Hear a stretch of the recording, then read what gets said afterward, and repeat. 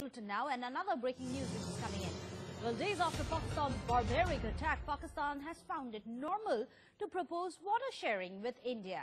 Well, that's right. Pakistani government is seeking a joint mechanism with India and Afghanistan for a joint watershed management and transboundary aquifer sharing to minimize the negative impact of development projects of neighbours.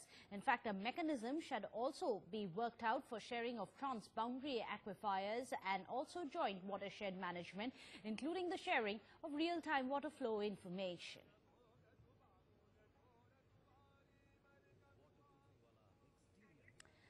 Well, interestingly, now this is right days after Pakistan had stooped to barbarism. A bat team had crossed across the LOC, and about 200 meters inside the LOC, it had attacked a patrolling party of the Indian Armed Forces, following which two of our soldiers were martyred. And that's not where Pakistan stopped. They also went ahead and mutilated these bodies. And right after that, Pakistan has the cheek to come up and ask for cooperation on water sharing. Well, we are still awaiting for a response from the Indian officials. However, it is quite unlikely that they are likely to extend their cooperation, considering it hasn't happened in the past. Indus Water Treaty, remember, is something that both the sides have been trying their best to get their way with. In fact, let me go across to Saurabh Sanyal, who's joining us with the very latest, our senior editor.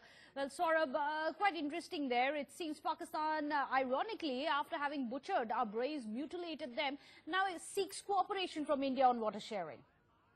In fact, the Pakistan government, Meghna, is seeking a joint mechanism with India and Afghanistan for joint watershed management and transboundary aquifer sharing to minimize what they call the negative impact of development projects of neighbours. So essentially, once again, they are pointing fingers to India, and India, the progress that India is making on all fronts, that is something that has got Pakistan quite jittery, because they're specifically talking about development projects of neighbours, and which means that they're talking of projects which have been undertaken by India.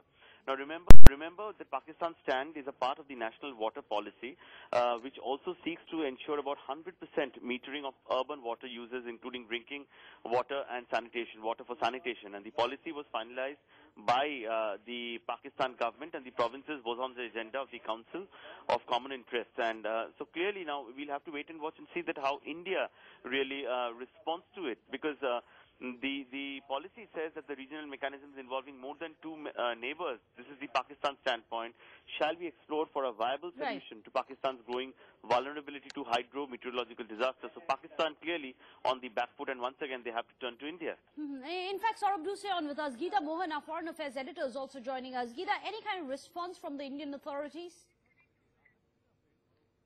Well, I believe we've lost that audio connection. Saurabh, if I can come back to you, any responses so far? Well, it seems that we've lost both the audio connections, but we'll get you more information on that. We are awaiting, of course, the reaction to come in from the Indian authorities. How much are they ready to cooperate at a time when our braves are being butchered along the LOC? Well, that's the big question. Along the border, we've seen how Pakistan has been carrying out barbaric acts, and unfortunately, now they propose water sharing with India.